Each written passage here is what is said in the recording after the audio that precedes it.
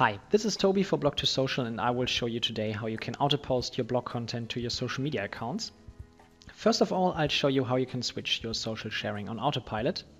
Just enable the auto-posting function of Blog2Social and your posts will be automatically shared as soon as you publish your blog post or at your personal best time settings in detail. If you have, for example, different social media accounts and just want to auto-post to a certain part of them, you can choose between your personal network settings, and you can also schedule your posts to be shared either immediately after you published your article or on a specific date and time or according to your saved time settings.